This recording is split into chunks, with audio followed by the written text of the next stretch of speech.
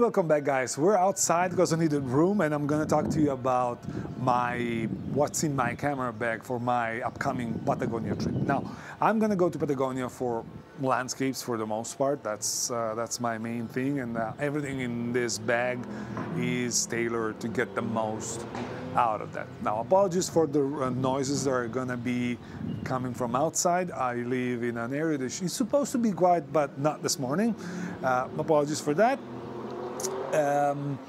Let's start with the backpack. The backpack is the Shimoda Action X30. I also have the 50, but I won't be able to bring that because the limitation from the flight companies that I'm going to use put that like outside of the limits of the carry-on. So unfortunately, I got to use a smaller one, although I'm going to be doing a lot of wild camping and a bigger bag would have been useful. Anyways, it is what it is. I'm gonna have to live with it. Let's start with the products. And before going to the actual photography part, I wanted to talk to you about one key product for every adventure. This is a headlamp. And a headlamp is key for every landscape photographer. In this specific case, I'm talking to you about the TrustFire H6R. Link in the description, and there's also a discount code KL20 for 20% off. Why that is important? This is important because if you're doing landscapes, you're gonna be walking in the dark to get to your sunrise location. If you're doing landscapes, you're gonna be walking back to your car or your home or whatever when it's dark after sunrise, after the blue hour. So you are gonna find yourself literally in the dark. Also, in my case, I'm going to be doing wild camping for a while, so I'm going to be finding myself a lot in the dark. A head torch like that with a long-lasting battery is crucial to be sure that you're not left in the dark. This specific one, I love it for a couple of reasons. It's super easy to operate. Everything gets done with a button, and it's super powerful. Now, you have your spotlight light over here. It's a 4000 Kelvin CRI 95 light, and it's got 4 different power levels, and the most powerful is immensely powerful. It's 1350 lumen maximum, and it's gonna illuminate up to 150 meters. And with that level of power, you are gonna get to 3 and something, a little bit more of 3 hours of battery life. That is insane.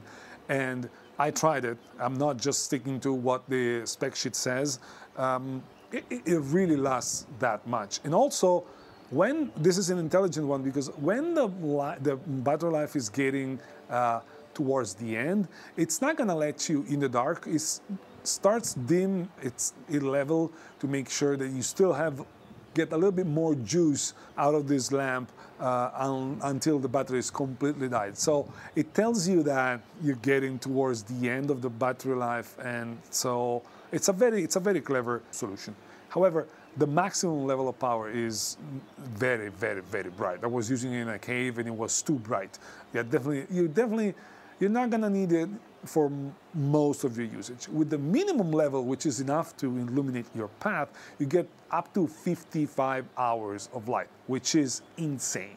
Now, also, together with the spotlight, you also have other lights, which is the red light or your floodlight with 2 different power, and also the blinking red light. So everything is super simple.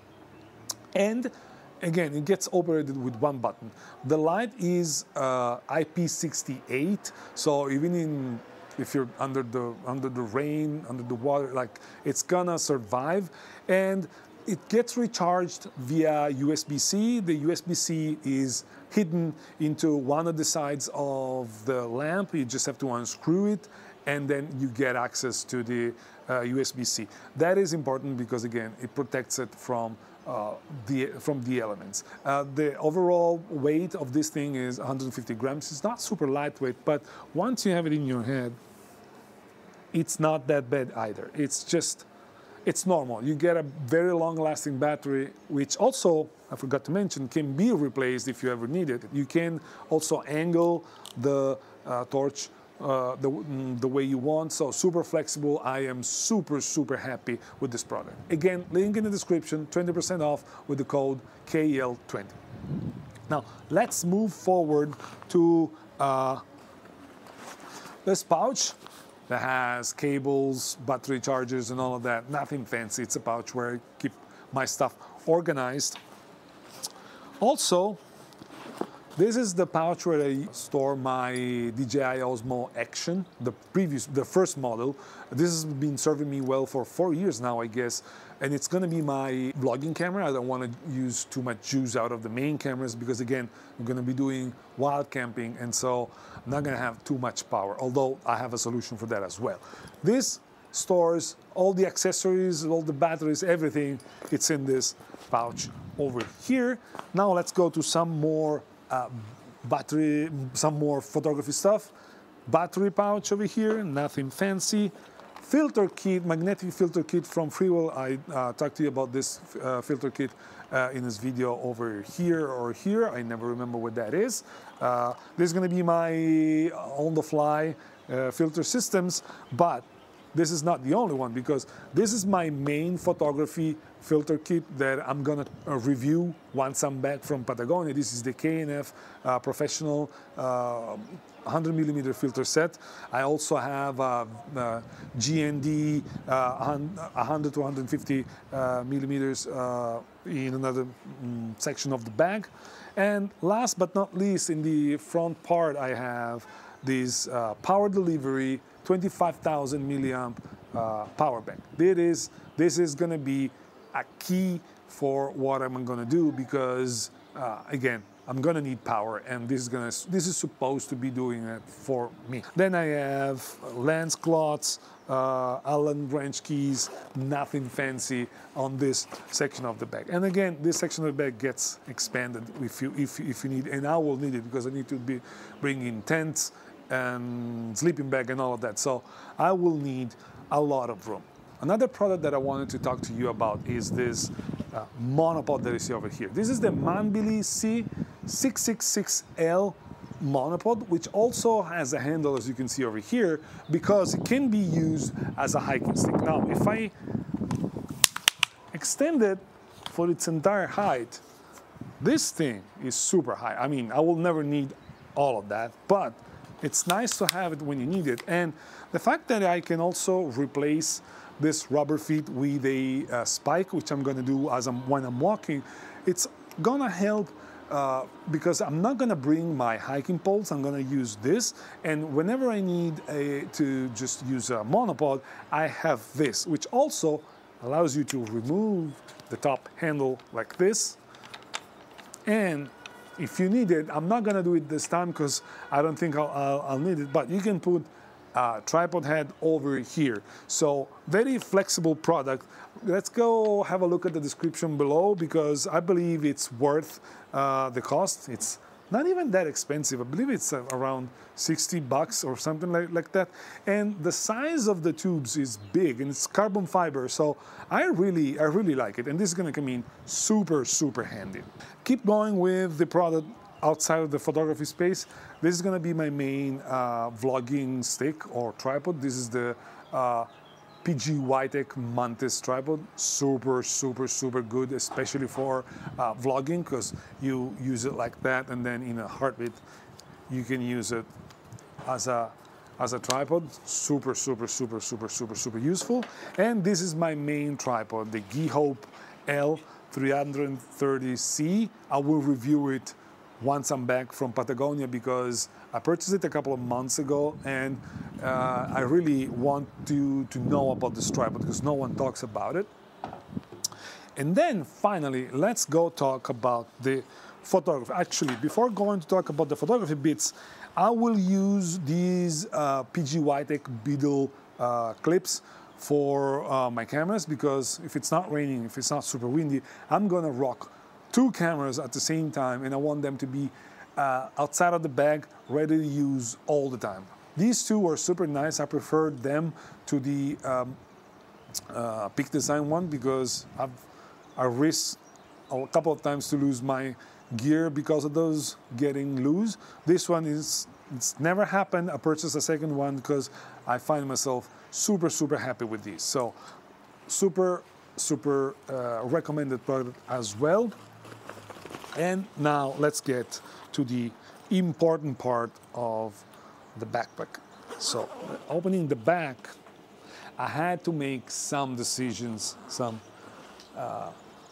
very difficult decisions on the gear that I wanted to bring. Now, as you can see, I'm rocking the medium mirrorless core unit here, which means I am not going to bring the brand new 150-600 that I purchased, and I'll explain you why. But let's go in order.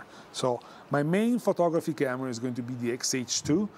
This is with the Tamron 17 to 70 f2.8. It's my main camera lens combination. I will also bring, as far as lenses goes, the Tamron 11 to 20 f2.8 and the Fuji 70 to 300 f4 to f5.6. On top of that, I will also bring something that I just purchased, which is the 1.4 teleconverter. And this is the reason why I'm not bringing the 150-600. I'm going mostly after landscapes. And so for landscapes, the 70-300 is much more useful than 150-600, which is also much bigger and heavier. So, and especially if you're going after wildlife, you gotta plan your trip for wildlife. So if there is occasional wildlife and I need something longer than the 70-300, the 1.4 teleconverter should help me enough. Of course, I'm not getting to 600, I'm getting to 420 or something like that, but that's gonna be enough. I can always crop, and I mean, there's no shame in cropping. So that's the reason why. This is also my microphone. It's been serving me well for years now, and it's gonna keep doing it. It's a really lovely microphone because it's small, compact, and it works super well. Last but not least, something that I've been thinking about for a long time, and I didn't know if I wanted to bring it or not, the X106. I decided to bring it over because it's small enough that it's gonna fit in my bag. It's lightweight enough that it's not gonna weigh me down, and I'm not gonna bring it all the time. Probably I won't bring it while I'm doing wild camping because my backpack is going to be super heavy. But for the rest of the trip, I'm definitely going to use it, especially for those mundane situations that sometimes occur during a trip. So I'm bringing this, and the empty bit at the bottom of the backpack is going to be for the XH2S, which is filming me right now. So I'm only bringing this. I'm not bringing too many lenses. I'm not bringing too much stuff because for wildlife, I am super covered with that. In this portion of the back of the backpack, I have the, as I mentioned, the K&F GND filter over here, and I will also bring a computer and a couple of hard disks because I need to back my stuff up. Of course, I'm not gonna walk and do the wild camping stuff with the computer. Again, I gotta trim the weight down, but it's gonna be part of my kit. I think I mentioned everything that I'm going to bring. And last but not least, because I almost forgot about it, this is crucial. The nice handy rocket pump to clean sensor, lenses, and all of that. Of course, I'm gonna have water bottles, I'm gonna have Camelback and all stuff, but that is more like the hiking and wild camping part of the trip, which probably you're not too much interested in. Now, my plan for my Patagonia trip is to vlog in the three most important areas that I'm gonna travel to, which is Torres del Paine, which is Fitzroy, the area around Fitzroy, so El Chalten and Ushuaia, and make 3 separate videos. On top of that, I will also do reviews of a lot of stuff after coming back from Patagonia. So if you're interested in any of the products that I haven't reviewed just yet, subscribe, leave me a thumbs up, and let me know in the comments what do you think about it. Thank you, that's it for today, and I'll see you in the next one. Bye-bye. This is also my microphone, the trusted VideoMic Go 2, VideoMicro Go 2, no, VideoMicro. I don't remember, I'll write it, I don't know what it's called.